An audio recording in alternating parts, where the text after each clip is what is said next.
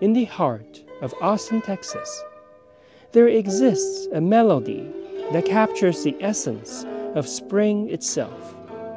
This melody, known as rushing stream in early spring, is a testament to the mastery of Master Shao Jingqun, a virtuoso in the art of the Chinese Zither, also known as GuZheng. Moving from China to the US in 2001, she founded a GuZheng teaching center, guiding hundreds of students, some of whom have achieved significant musical accolades, including performing for Queen Elizabeth II.